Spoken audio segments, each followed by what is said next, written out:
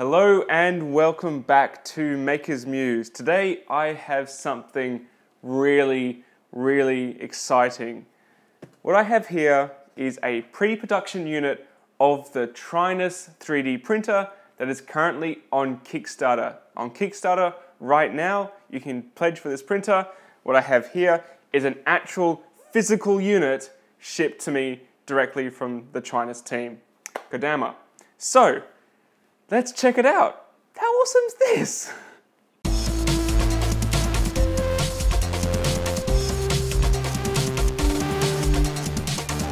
Welcome back, guys. So yes, as I said, this is a pre-production unit of the Trinus and we're going to be unboxing it and having a first look. This is not going to be a review as such because it's a pre-production unit and I can't expect a pre-production machine, especially a 3D printer, to really be all that perfect and polished out of the box. So this is going to be more of a first look and unboxing for you guys, and then in a few weeks time I'll be able to do a really in-depth review. But for now, let's crack the box open. So here's the box, and as you can tell, it kind of looks a bit dinged up. I think it's seen better days, so I hope it's okay inside. It's come all the way from Shenzhen.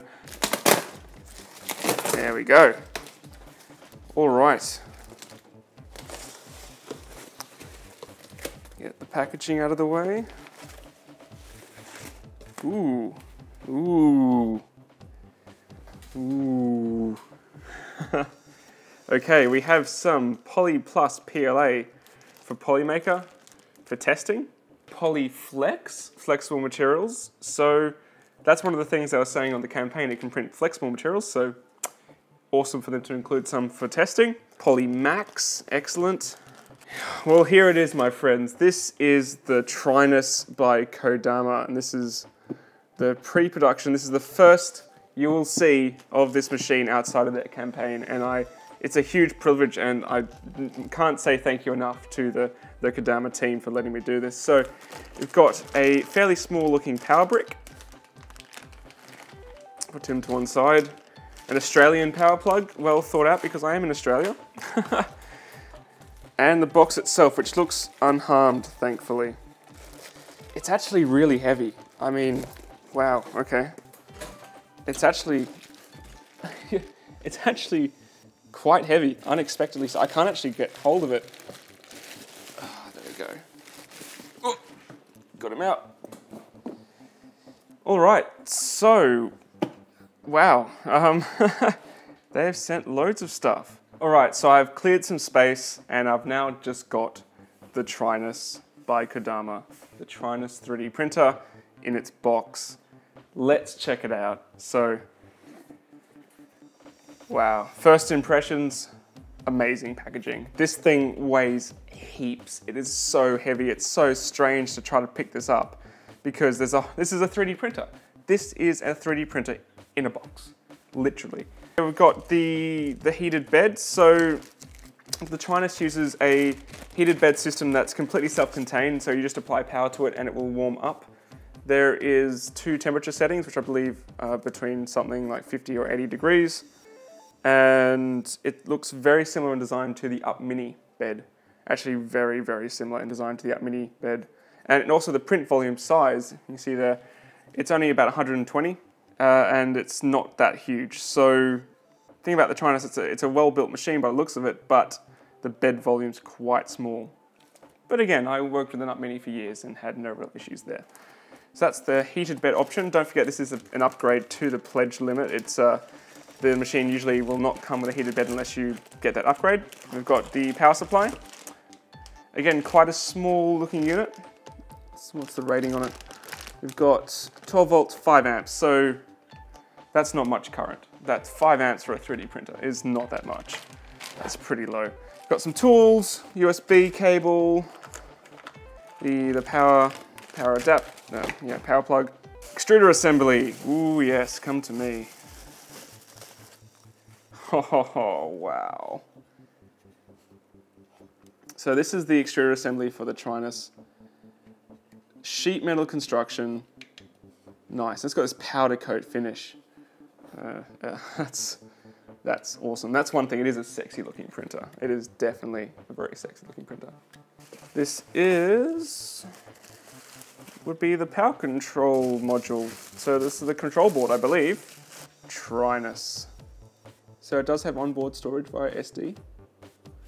And we've got all the power and limit switch plugs, and they're color coded, and that's really cool. You can't mess that up, you know, if you've got color coded inputs.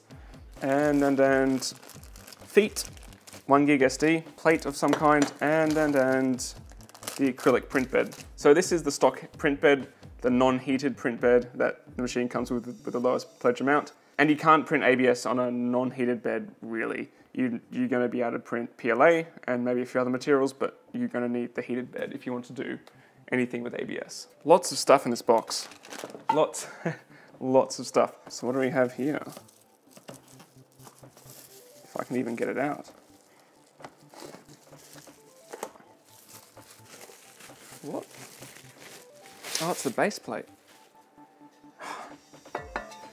That itself is a solid plate of steel. You know, it's a small printer, but Jesus, it's heavy. And that's a good thing. That means it's going to be really rigid. And here we go. This is the Trinus claim to fame. The 4 linear axes. Identical axes that are used to run the printer.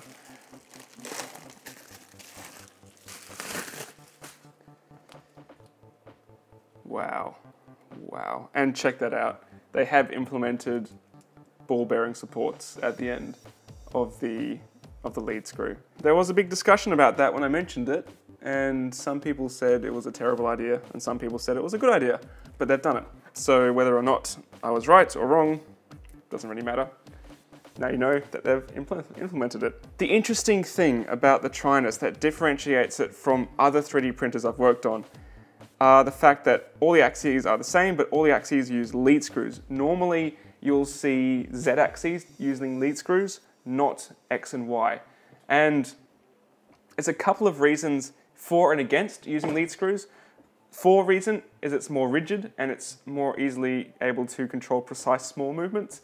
The negative is there's more friction and the axes can't move as fast as if they're using belts, timing belts. Going with lead screws means they can get away with this sort of identical design on all axes, but it means I don't think this printer will run as fast as other printers with belts. But also, I believe it might run pretty quiet, but we're yet to see that. But just by how rigid this is, I think it's going to deaden any vibrations really well. And there we go. So these are the axes all out, and you can see they are all completely identical.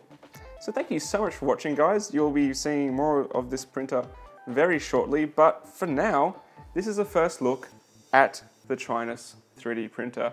And if anything, it's proof that it exists, and this campaign has a lot of credibility behind it if the campaign's still going, and I have this pre-production unit in my hands. And by pre-production, I mean, this looks like it's pretty much ready to go. I mean, I don't know what else they're going to change, but not much by the looks of it. The design is super simple and really quite clever. So thank you so much for watching, guys. If you want to see more 3D printing videos on Makers Muse, please don't forget to subscribe. It helps me out quite a lot. And also, as I always mention now, I do have a Patreon. It's completely optional, but I have a new goal in there to basically slowly ramp up my video quality of things that I'm looking to buy. And you know, if you think any of them are worthy and you think you'd like to chip in, by all means, I would love you to. But again, I'm going to keep doing these videos for free, and it's completely up to you. So thanks for watching, guys, for the 3rd time. I'll see you again very soon here on Makers Muse. Bye.